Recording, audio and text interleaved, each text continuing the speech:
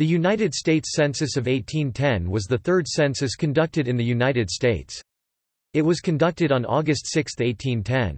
It showed that 7,239,881 people were living in the United States, of which 1,191,362 were slaves.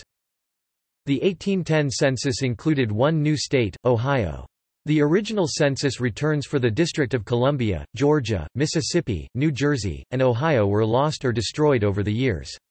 Most of Tennessee's original forms were also lost, other than Granger and Rutherford counties. Census questions.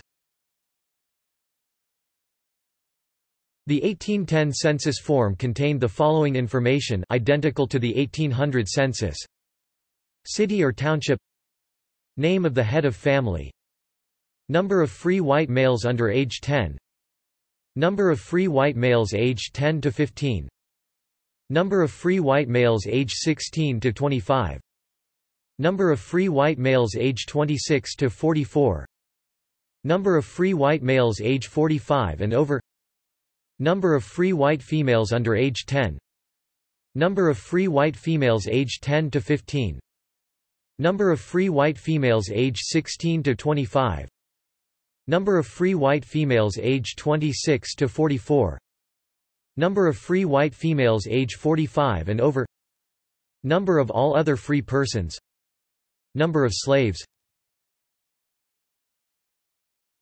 Topic. Note to researchers. Census taking was not yet an exact science. Before 1830, enumerators lacked pre-printed forms, and some drew up their own, resulting in pages without headings. Some enumerators did not tally their results. As a result, census records for many towns before 1830 are idiosyncratic. This is not to suggest that they are less reliable than subsequent censuses, but that they may require more work on the part of the researcher. Data availability. No microdata from the 1810 population census are available, but aggregate data for small areas, together with compatible cartographic boundary files, can be downloaded from the National Historical Geographic Information System.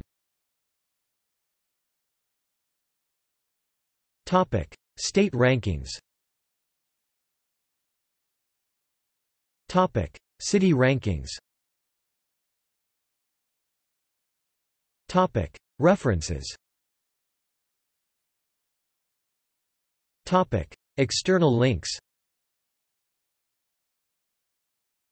Historic U.S. Census data, 1810 Census of Population and Housing Official Reports.